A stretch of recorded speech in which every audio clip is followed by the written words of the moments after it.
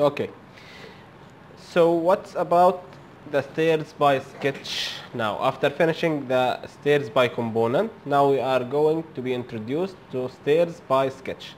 Stairs by sketch is used when your layout is not uniform. You don't have a U-shaped one. You don't have two parallel lines for the flight, for example.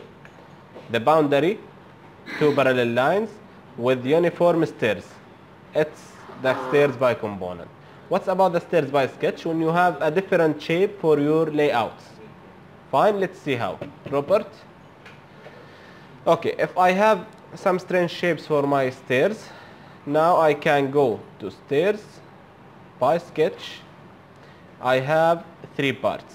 The run, I can draw a run, okay, and it's parallel lines for the boundary and some stairs. What's about the boundary and risers? If I have a strange shape or deconstructed stairs, for example, curved stairs, for example, I can just go for sketch, then I will select boundary. The boundary is the lines on the sides, 1, 2, for example, and 1, 2, 1, 2. This shape, for example. Okay, I have this shape for my stairs. 2 and 1, 2. Is it uniform? No. So this is the boundary, the first line. This is the other boundary. My risers now will go on all the way of the boundary. So now I want to draw risers, lines also, from here to there. For example, from here to there. For example, this way. Strange shapes, huh? You will have these cases in some designs, so you need to draw stairs by sketch. But always make sure that you have good and enough spaces for the risers and for the threads also. Maybe this way and then this way. Now make sure that all your black lines are extended to intersect with these boundary lines. Fine? Always also be aware that your first riser is a black line. The last riser also is a black line. Some people make mistakes and create a boundary line here, which is green, and the boundary line here, since they are on the sides. Fine? No. The boundary are only used for the right side and the left side. Then all the other lines are risers. After finishing the drawing of your layout, you can just click OK. You will have the stairs generated. It will give you the stairs with the risers and with, the railings. Go for the 3D. Now this is your stair. Okay? So when you have different shapes and deconstructed lines for your stairs, strange layouts, deconstructed layouts, organic layouts, you go for by sketch. If your stairs are uniform and regular ones, you can just go for by component. Okay, let's draw another one. We can go to the plan again. Now you want to control the number of risers. You want also to control the riser height, and let's not talk about the thread depth. Leave it for the layout. Okay, again we can go for stairs by sketch. Go down. Again you want to control the desired number of risers. Let's make it 20, and let's make the level from level 0 to level, let's say to level 0 plus 300. Okay, make this one 20. Sorry, these are 20 and the height is 25. Sorry, 150. Fine. Now I can start drawing. I want my risers this way. I don't want a run. I want a boundary. The boundary line, I want it this way, maybe. Then this way. Then I want a curve. This way maybe. Okay. And I want to start with a curve from here to there. This way. Then a line from here to there and from here to there. I have just finished the boundary, and it's really strange, right? You will not get this case in real life, but I'm trying to make it more difficult. go for the riser line again. Now this one I want it this way. Fine. Then this way. 2, 3. Now I have to draw 20 risers, right? 4, 5, 6. These are the risers I have just finished. 7, 8, 9, 10, 11, 12, 13, 14, 15, 16, and so on until you get the number that you want. I will not stop. I draw this one also. Now I need to draw a boundary, right? Maybe this way. I need another 2 stairs. I can go for risers this way and this way. Fine. Just click on apply. By the way, you have all the options here for the stairs, and you have all the options under edit type. It's your option, and you can just click apply.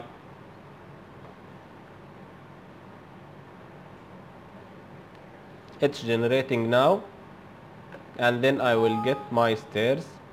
By the way, you can read all the messages that appears while you are drawing, but because it's not that critical message, I don't read it. You can just read the messages, okay? Go for 3D. Now this is your stairs. Fine. So you have all the options to draw any stair that you have in your design, but you should be accurate. You should know what is the riser height and what is the riser's number and what is the height of the whole stairs. Fine. You should know that. Any questions? Is it clear? And what's about the components? You are smiling. I like that. What? This is what? Easier. Okay, but the component is better than the by sketch when it's uniform. Why? Because you have all the options like numbers. You can just click and you will have all the stairs generated with all the details. Okay, what's if you... I forgot what I wanted to say. Okay. While drawing a component, it's the best option for the component, by the way. While you are drawing a component and you want to convert it to sketch, then edit the boundary so you can get a stairs by sketch. How? Let's go to the plan again. This one is drawn by component, right? I can just select this one, edit stairs. After editing the stairs, just select this run. You have a convert option. This gives you the ability to change from component to by sketch. You can just click here. It will tell you that it will be converted and you will never have the ability to go back to by component. So it's a one-way ticket. Okay? Just click on convert, click close. Now you have edit sketch option. If you edit sketch, now it's just like it was by sketch. You can do this, for example. You can just do this also, for example. Let's extend these lines from here, and we can just also extend these lines. Fine. Click apply and just click apply. Now you have totally different stairs.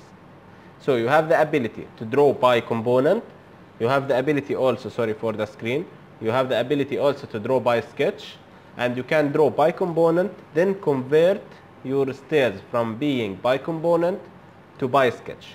You have all the options to help you to draw and to model your stairs, but you are the one who is using the options. Fine? Clear, guys?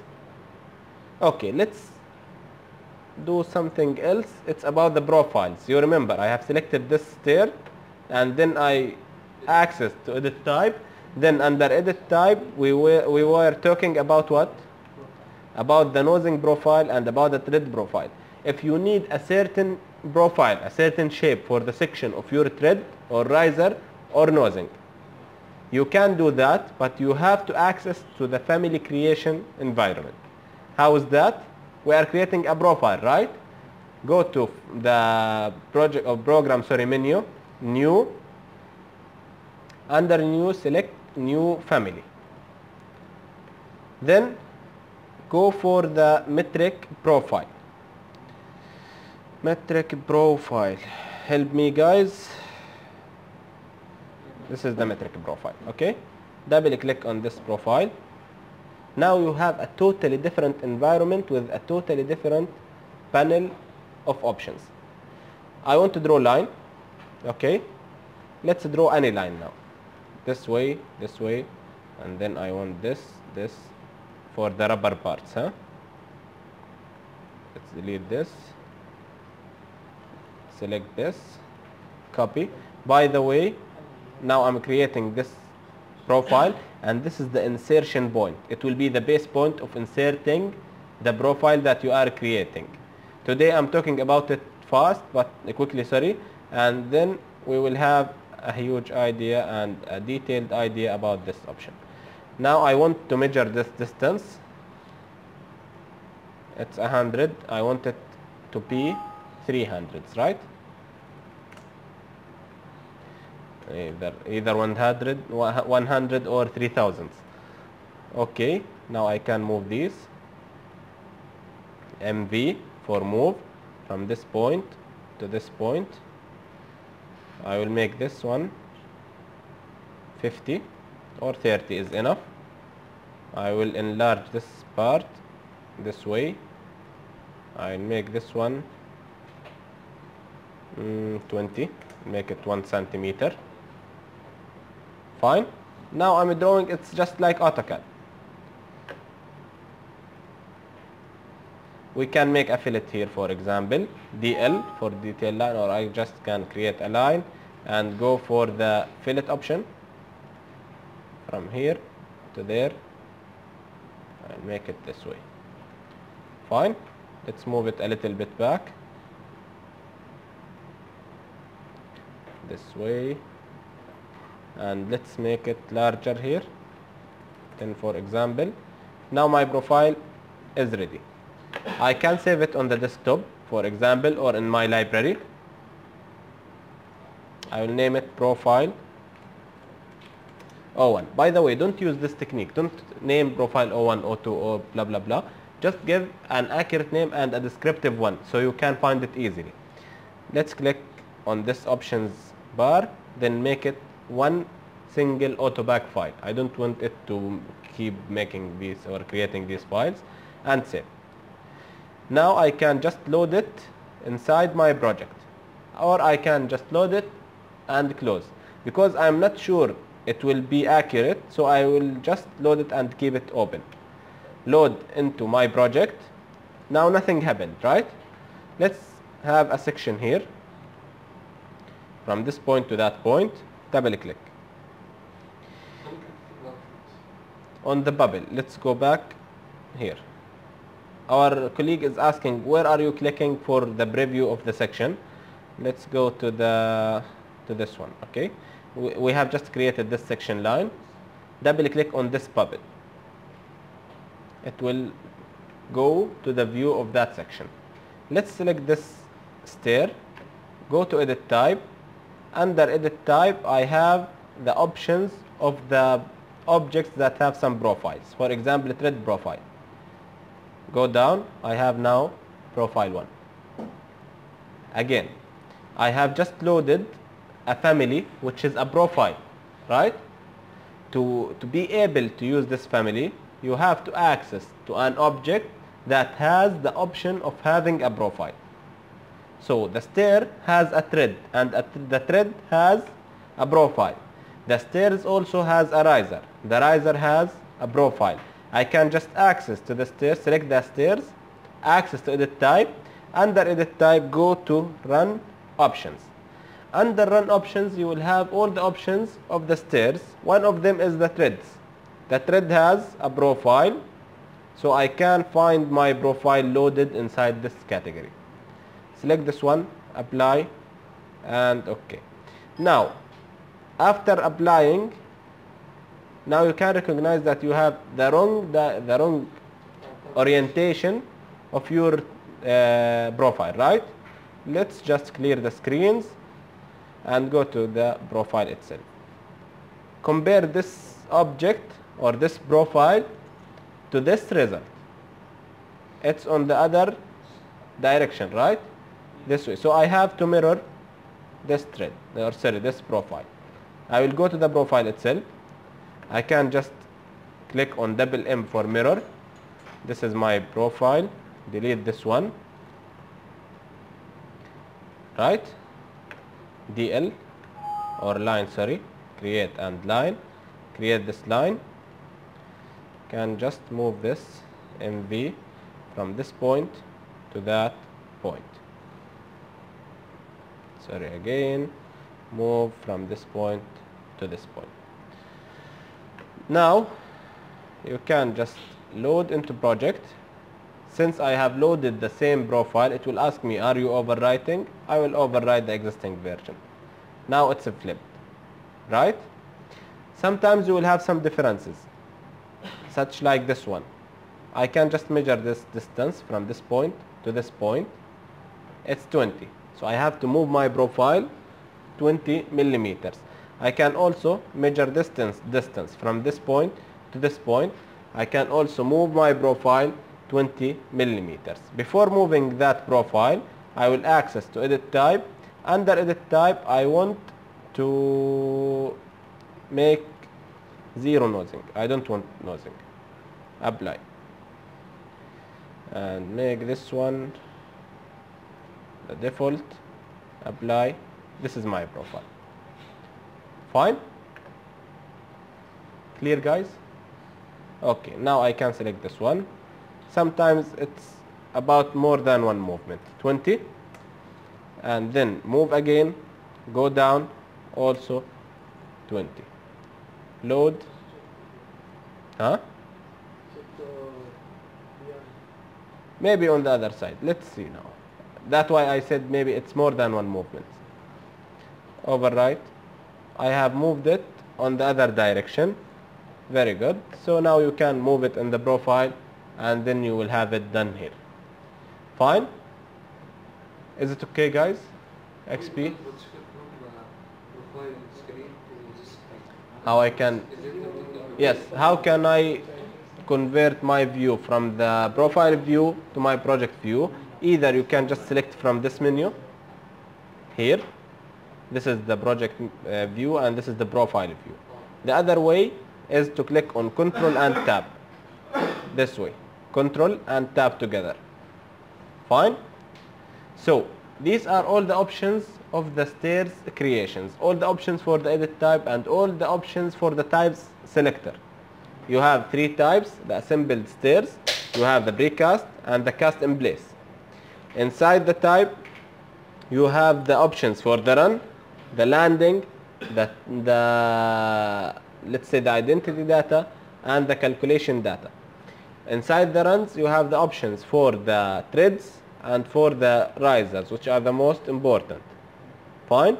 Before starting the stairs, you have to keep in mind what are your levels and what is the height of the step and what is the depth of your thread. Don't forget while drawing the stairs to go down in this menu and just specify what are the desired number, so it will specify the height of each step. Then you have to specify the actual depth of your threads. Fine? The next thing is that you have two types or two methods to create stairs. The first one by component and the second one by sketch. If you have started the modeling of your stairs by component, so you have the ability to convert it to by sketch, but you don't have the ability to undo or to go back to by component. The by component option or method is used always for the uniform stairs or the regular shapes for stairs and layouts. The by sketch is more used for what? Deconstructed shapes, let's say, strange shapes for the layouts. Fine? Any questions, answers, reflections?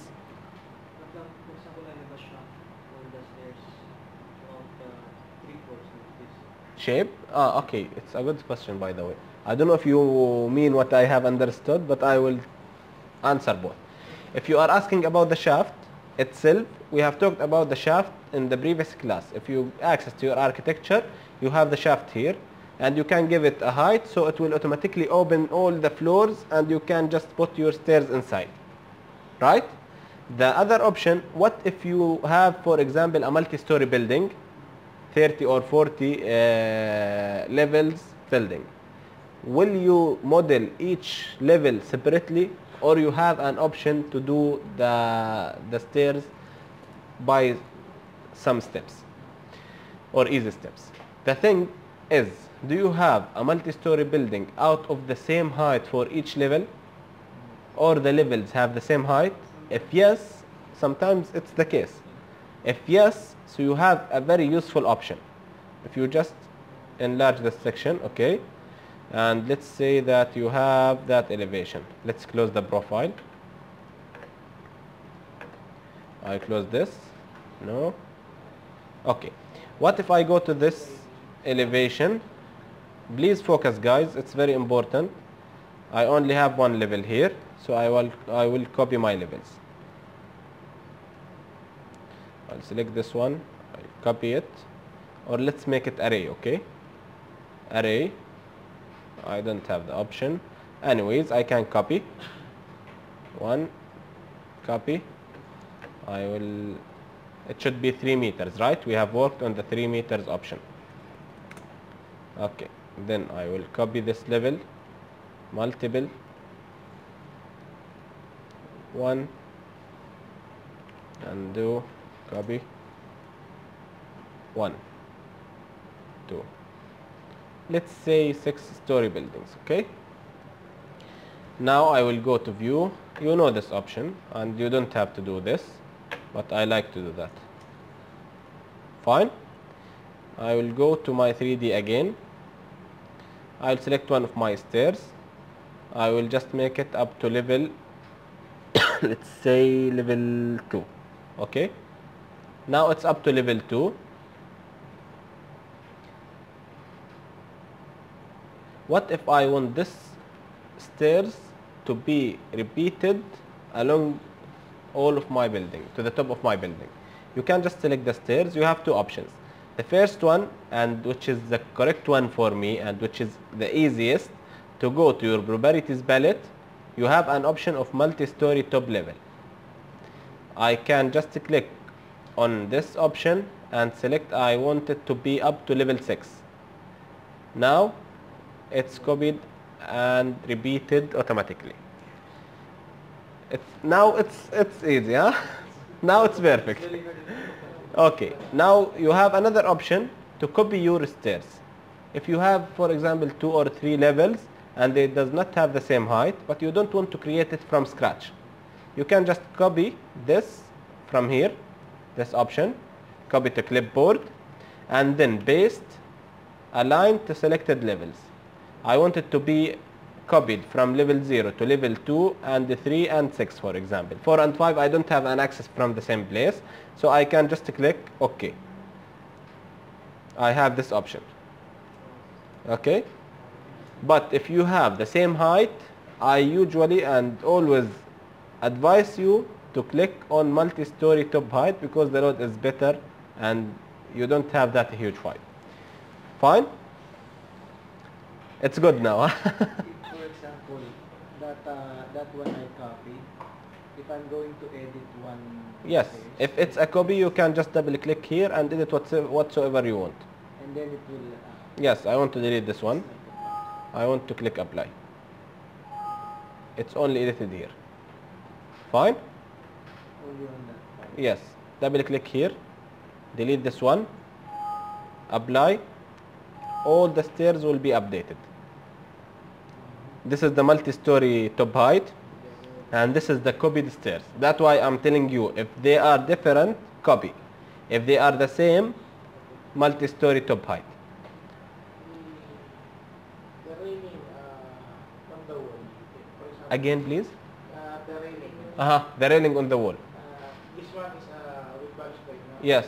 But how about to attach on the wall? You can do that, but because today we don't have the time to talk about railing, so yes, I will postpone this question to the next class. We have the ability to do. He is asking, what if I have railings on the walls? I don't need all these composition. I just need the top rail, right? With some fixing objects on the wall. We can do that, but we should postpone it to the next class because we don't have enough time. Today we are done. One more thing. If you want upstand on the side of the stair. Upstand? On the side. Yes, you can do that also. You can use this support and you can change the shape and the type of this. Yes. Fine? Any questions? Other questions? Okay.